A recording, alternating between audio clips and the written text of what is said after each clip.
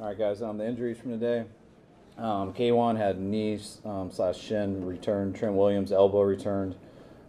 Jeff Wilson had a stinger. He returned. School had a knee. He returned. Jordan Willis ankle did not return. Go ahead. Hey Kyle, congratulations, and I guess want to start with the defense. It really seemed like they were up for the challenge and did so without so many starters able to play in the game. Yeah, they had an unbelievable game. They kept them contained most of the game. That was our biggest challenge. We felt like that's what got away from us in week one the first time we played them. We kept them contained most of the game, and he got away there in the fourth quarter. And he definitely did it sometimes today, which he's always going to. But I thought our defense, take away those fourth down conversions, which Kyler is extremely hard to stop on those, but take those away. It was a hell of a game. Hey, Kyle, I know you referred to it earlier this week, just all CJ's been through over the last year. Just after the game, him getting the win, what was your impression of how much it meant to him, and also how do you think he played today? I think CJ played awesome. I thought he made some plays in the pass game. He did a good job on the zone reads. I'm not sure how many we called, but he made all his decision making was perfect on it. When he did pull it, he got a number of plays. Just his leadership out there, the way the guys gravitated to him. You could feel it during the week at practice. He came in on Wednesday when he first got his reps, just so ready to go.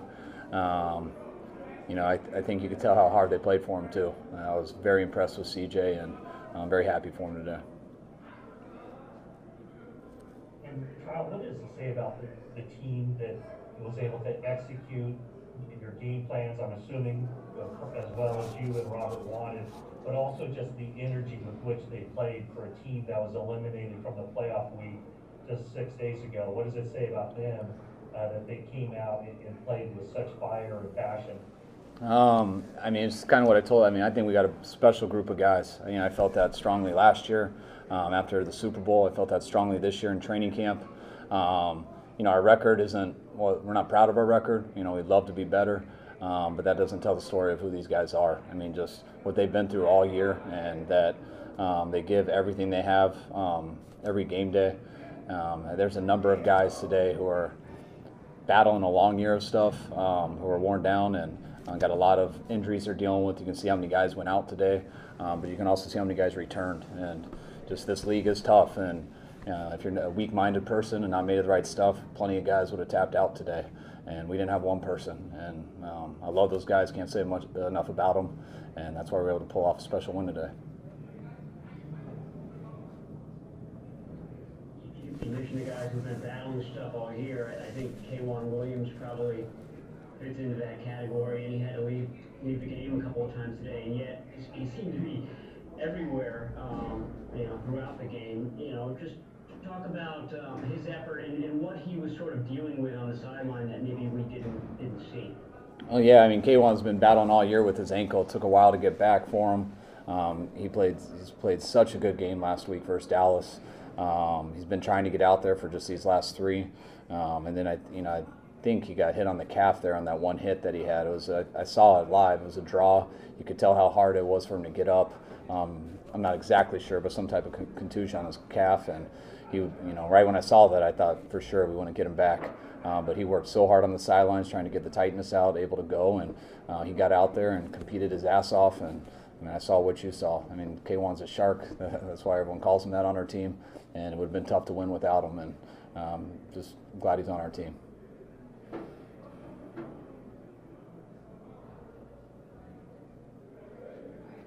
Hey, Kyle, you guys have obviously gotten, great performances by guys like Kerry Hyder and everything, but, the loss of talent, and I think the defense is still ranked 5th in the NFL entering today. What does it say about, I guess, the job Robert Saleh has done, and have you figured out your next defensive coordinator? No, it says a lot about him. The injuries we've had throughout the year, being able to adjust, just where we've come here in these 3 years. Saleh was ready for this year big time. We've been through almost every situation in our 4 years.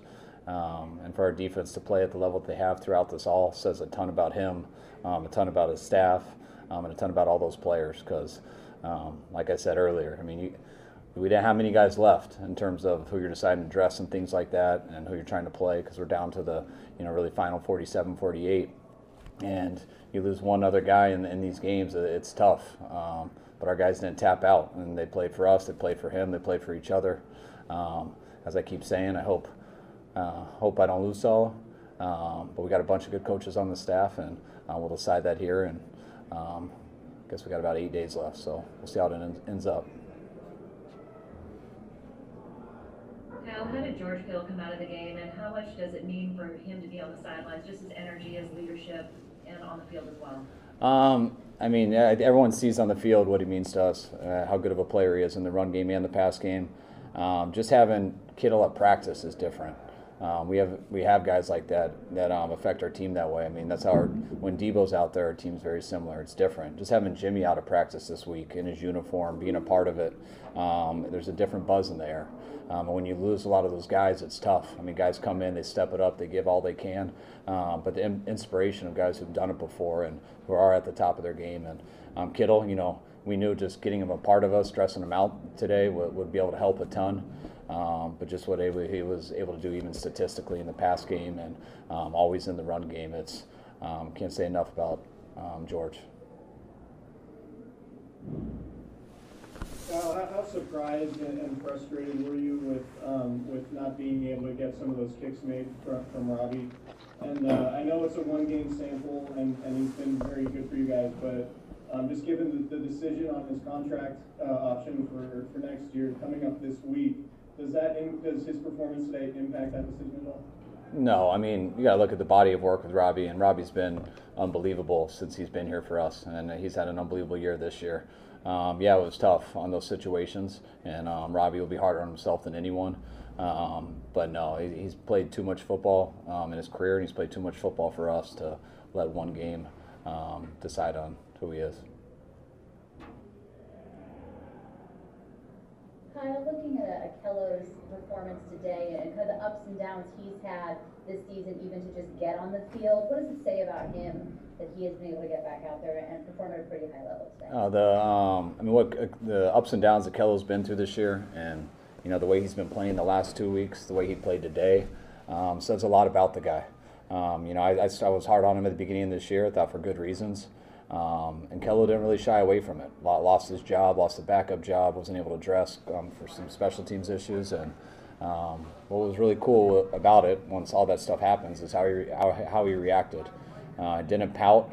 I know he went into Hightower one day, went into Sala. It's like, hey, I know I'm struggling, but just tell me what to focus on and get better. And over the second half of the season, the work he's put in the weight room with Dustin Perry and our strength coaches, going out there in practice and really bringing himself back when he was out.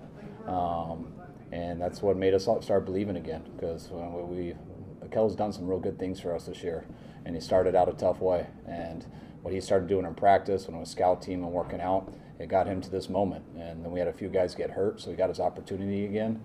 And because of the way he handled himself when adversity struck, that's why he was ready for this opportunity. And he helped us last week, helped us big time win a game today, and that'll help him in his career too.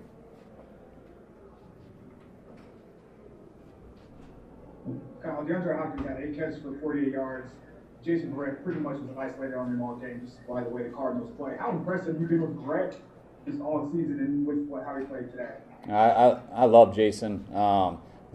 The intensity he practices with, the way he plays.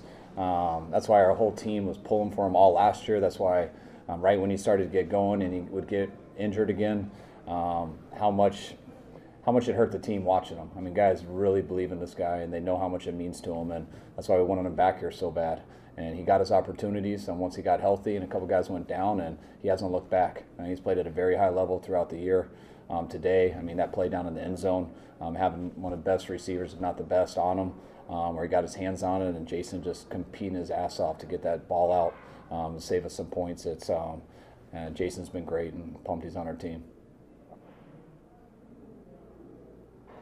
Hey, Kyle, they said in the broadcast a couple times that you had a more conservative game plan. If that's accurate, I assume was that a function of just trying to limit your turnovers and just give your guys a better chance? No, I don't think so. It wasn't, I mean, I think we ran for 7 yards of carry, so when you do that, you keep going. But I wouldn't say it was conservative. To me, it was not much different than what I try to do every week. Try to stay balanced, and you see how the third down comes. But when you're running the ball like that, we didn't need as many big plays in the pass game, but we definitely needed some big plays to win. And when we took those shots, I know CJ hung in there, took 2 big shots to Kittle down the field that I think both led to points with 2 explosives. And but no, I felt like I caught it like I always try to.